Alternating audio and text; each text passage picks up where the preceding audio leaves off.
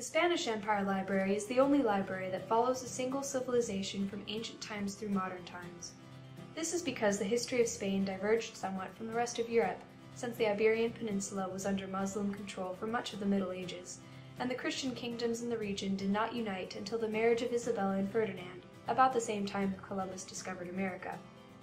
During the 16th century, Spain and Portugal housed the leading seafaring Europeans, and their explorers made first contact with dozens of previously unknown civilizations, both in the Americas and Southeast Asia. The Spanish Empire in America encompassed an enormous territory and integrated dozens of native civilizations, including the Aztecs and Incas, into a single Christian culture that thrived for centuries before the Anglo settlements in the north were well established. For all these reasons, the politics and culture of Spain and Latin America diverged from that of the rest of Western Europe, and it is easiest to understand when studied independently. The Spanish Empire Classical Library offers a fascinating collection of histories of ancient and medieval Spain, exploration stories, and modern histories of Mexico and South America.